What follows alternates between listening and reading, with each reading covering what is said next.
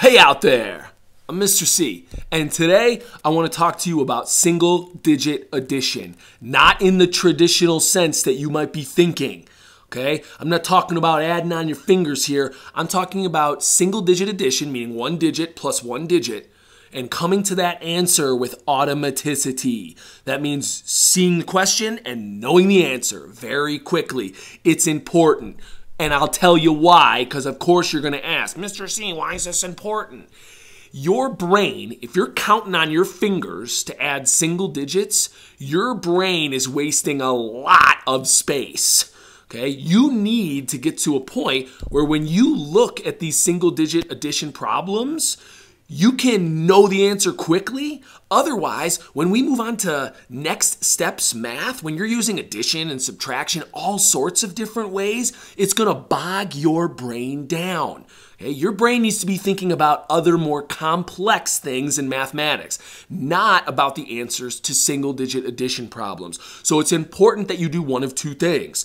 You either come up with little tricks in your head to come upon the answer very quickly, or you memorize them so that when you look at the problem, you know the answer. Okay, both of those things will work. I'm going to show you a trick that I use when I am doing single-digit addition in my head. I don't have these facts memorized. I use my sums to 10. Do you know your sums to 10? You should. If you're one of my students, you've already mastered your sums to 10 if you're watching this video. I want to show you how knowing your sums to 10 can help you with all sorts of single-digit addition. Look at this problem. 7 plus 5. Mr. C, that's not a sum to 10. I know 7 plus 3 is 10, and I know 5 plus 5 is 10. 7 plus 5 is not 10. Correct, you're correct.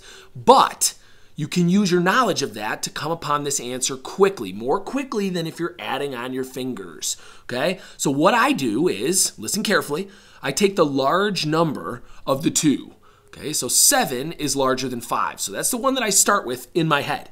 Okay, now I add my complementing factor of 10. So 7 plus what equals 10?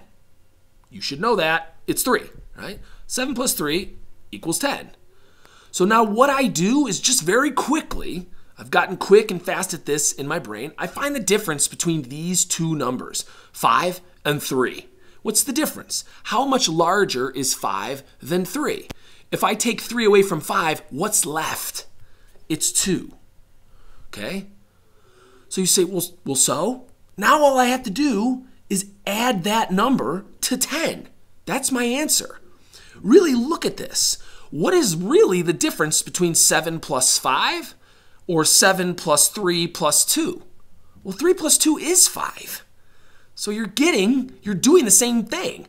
I just break it up quickly in my head to make it easier on my brain because I know my facts to 10 very readily. So I do 7 plus 3 plus 2 instead of 7 plus 5. It's the same answer. Look, 7 plus 3 is 10, plus 2 is 12. And I'll do it the slow way for you to show you that it's the right answer. 7 plus 5, 8, 9, 10, 11, 12. That might be the way you're doing it now. Not a good way to do it. Okay, abandon that way. Try this way. All right, let's do it again. I want to show you how I would do it with the problem 8 plus 8. All right, well, I write down the larger of the two numbers. Well, that's easy. They're the same size. And then I add the complementing factor. 8 plus what equals 10? It's 8 plus 2, right? 8 plus 2 equals 10. Now, what's the difference between 8 and 2? If I take 2 away from 8, what do I have left? It's 6. So now, instead of adding 8 plus 8, my brain is going to add 8 plus 2 quickly. That's 10. And then add 10 plus 6 quickly. That's also easy. It's 16. Should I do it the slow way to show you? 8, 9, 10, 11, 12, 13, 14, 15, 16. Right? I got the right answer, but I did it more quickly by knowing factors to 10. Let's do it one more time, and then I want you to try it yourself. Okay? This one I made slightly tricky because I put the large number on the other side.